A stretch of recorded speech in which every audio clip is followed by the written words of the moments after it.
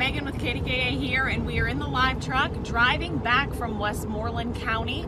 We're going to tell you a little bit about a program called Keystone Scholars. Every baby born in Westmoreland County is getting $100 added to a bank account to help them in the future for education after high school, whether that be college, a four-year degree, a technical school, you name it.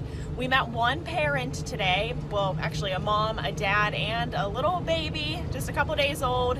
They are one of the very first Keystone Scholars in Westmoreland County. You're going to meet them and see her beautiful little face, Peyton, all coming up on KDKA-TV News a little later on in the newscast tonight.